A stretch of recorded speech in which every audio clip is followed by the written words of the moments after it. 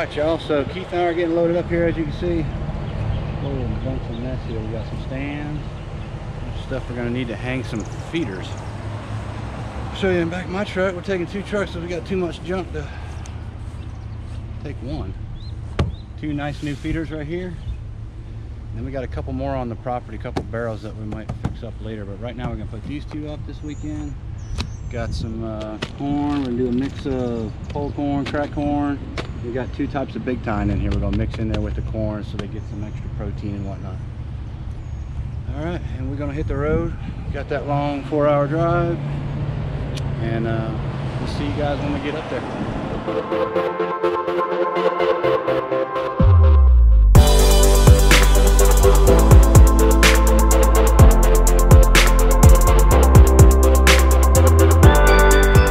All right, y'all. So Keith and I are back in here in a little spot we're going to put a feeder. What we got is a little oak head. Nice little oak head on the edge of a clear cut. We found this a while back. We walked up in here. There's a little creek that runs right back over here. And we put a mineral lick over there. There's a couple of rubs over there. Real nice little spot. And then there's a game trail that runs right through here that I followed from that mineral lake. It comes out and it actually circles around and goes out into the clear cut right there. And there's rubs running right down this edge. So we decided right up off the edge of this trail, maybe, I don't know, 40 yards off the edge of that clear cut there, we're going to put a feeder. So it's a little challenging for us to do feeders. We tried a couple last year and the bears tore them up. The bears make things really hard on us. So what we're going to have to do in here is, between 2 trees here, we're going to run a cable across and hang the feeder right in the middle there so that the bears can't get to it. So you can see right here, we're clearing all this brush out so the deer have a little spot to eat. And then right there on that tree that's kind of got some brush around it, that's where we're going to put a stand. We got a ladder stand we brought in right there, and that'll give us a nice short, maybe 15-20 yard shot. Should be pretty nice. So we'll get back to work here and get some of this stuff cleared out. So we've got a good bit more to go. That one's, well, got a little bit more here, and then we got this corner right here to clear out. That'll give us a nice big area, open area, and an easy shot.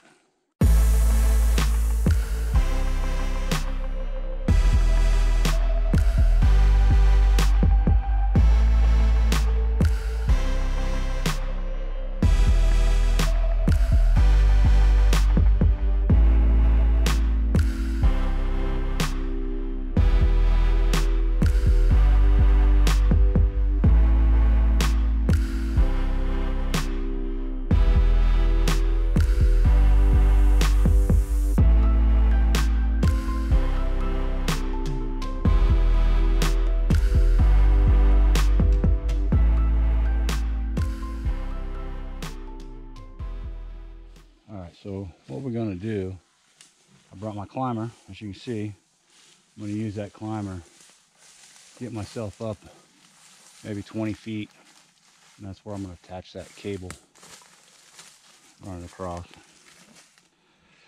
And you see what we're doing here. I got the crimpers crimping these up. This will go around the tree, and we'll have a turnbuckle on each side. That way when once we get the cables across, we'll pull them snug as best we can. And then when we get the weight of the feeder on there, it's going to try to sag it so we can tighten it up with the turnbuckles. So you can see we're getting a little progress here. We got the cables up there, cable strung across, pulleys in the middle, and then we got a cable coming down. This is where we're going to mount the winch. Keith's mounting that board. We'll probably stack a couple boards there to mount it to, and then we'll get this feeder hung up here, and then we'll clean up a little bit more of this. Then we got a stand to put up, and it's hot out here. Getting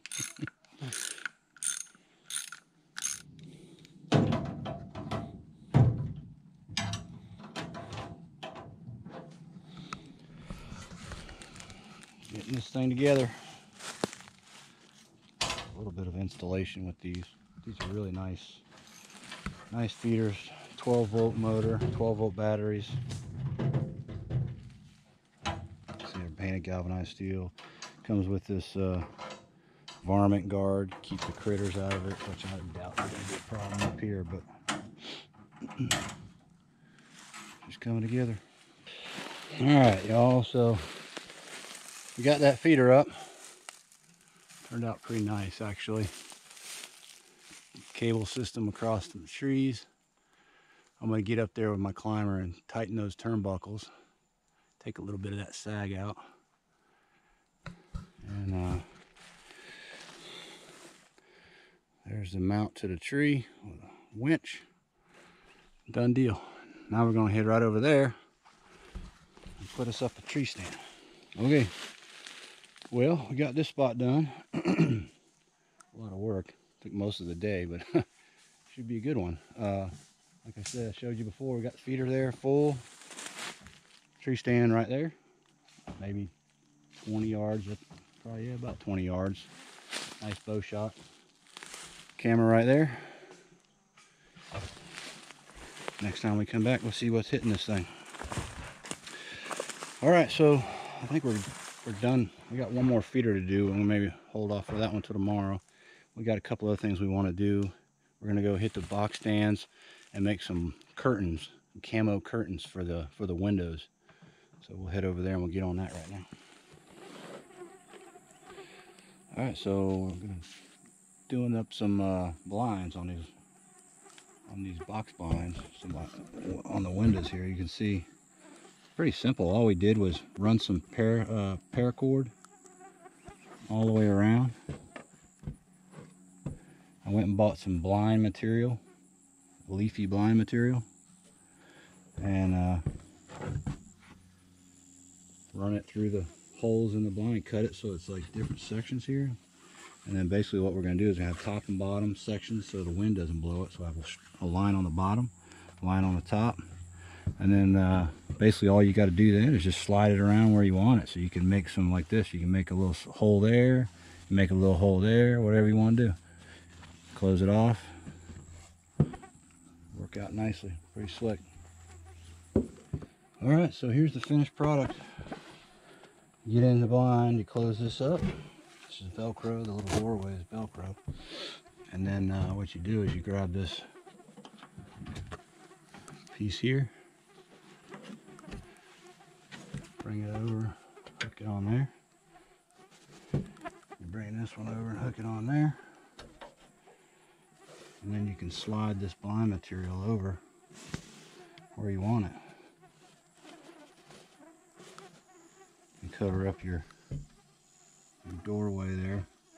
Or if you want to, so we split it so that you can, you know, make a little hole however big you want.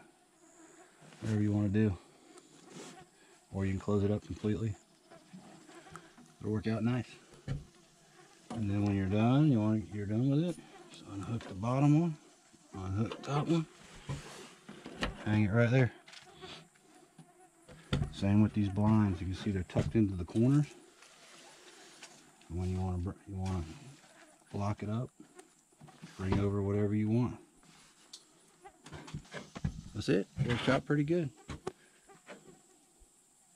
All right, one down. We got 5 more to go. So this is interesting, guys. Driving out of our food plot, and we got this guy in the road. Where he came from, I have no earthly idea, because it's a long ways from any kind of water.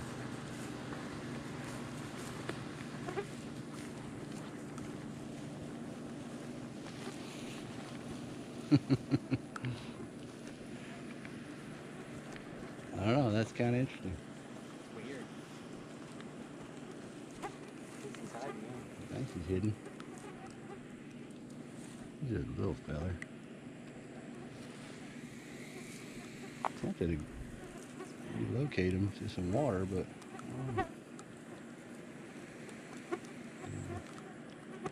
well, we'll just leave him be. Get on out of here.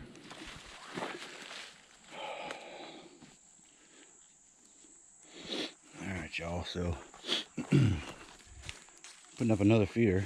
We found a little spot we're going to use. It's a big cypress head back in here, and there's a little dry area on the edge of it, so we're going to use that. Real nice open area. So we basically made us a trail right through these thick woods. It's not very far, maybe 30-yard trail. That'll go right to the tree where we're going to put the stand.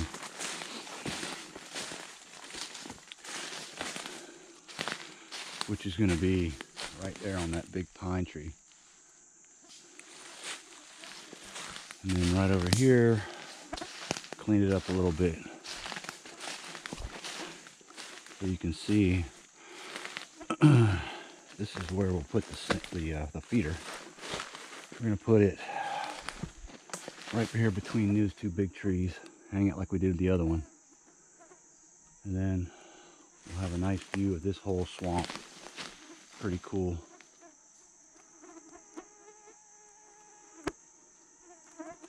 And we've got a food plot and a box stand about 300 yards that way.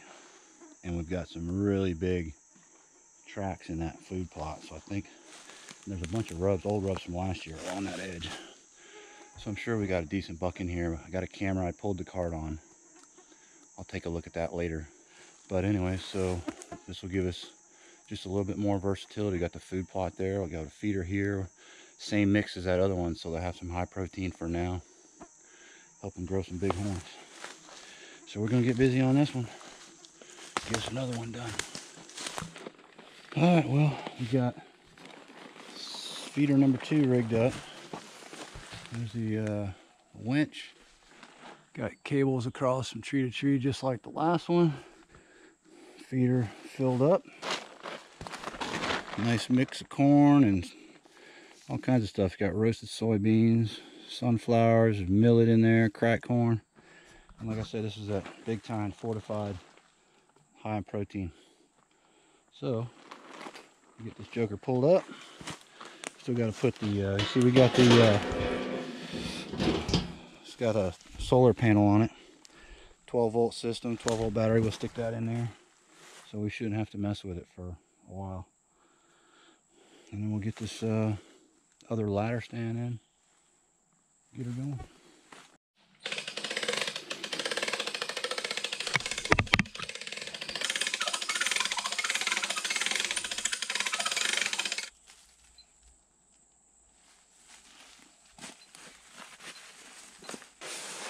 Countdown.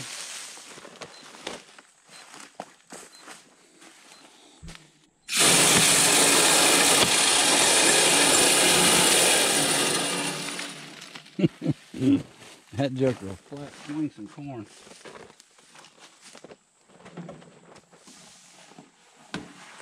Okay.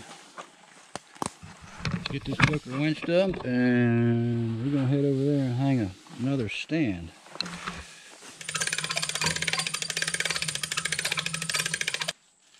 That baby's up there. One bear-proof feeder. Ain't no way he's reaching that. Alright. Alright, get on the stand.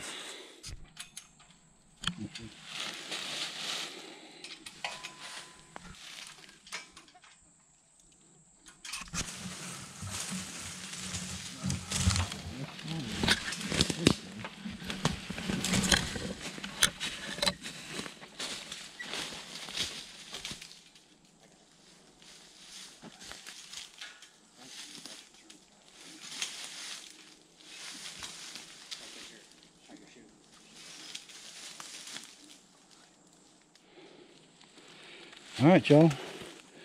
This spot is a wrap. Keith up there, just got it cleaned up. Bird's eye view for a nice shot on that feeder.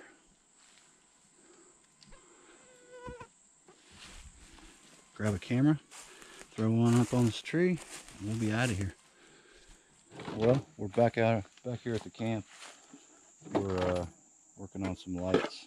We got all the feeders are done. Blinds are in the box blinds. So we're gonna put a couple of lights, just a couple of odds and ends things right now. We're gonna store some stuff in this